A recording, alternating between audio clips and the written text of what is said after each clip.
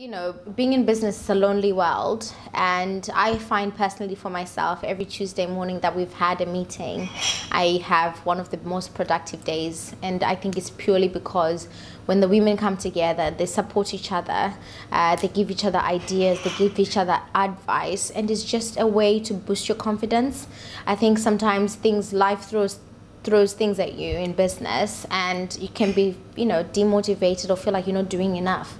But then coming along together with these women, it's just a reminder that you're doing all you can, and there's other people out there that can help you. So it's so important for us to have wins, and we have helped so many women just by having this meeting. We created Wins nearly 5 years ago. It was myself and a couple of other business people, including Sean Lynch and Jackie Ferguson.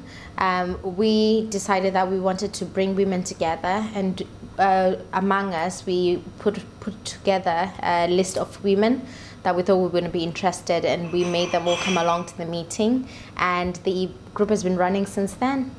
And so I think, how the group help other people is through helping boost their confidence, help them get connections, and also just help them advertise their businesses, which is really important.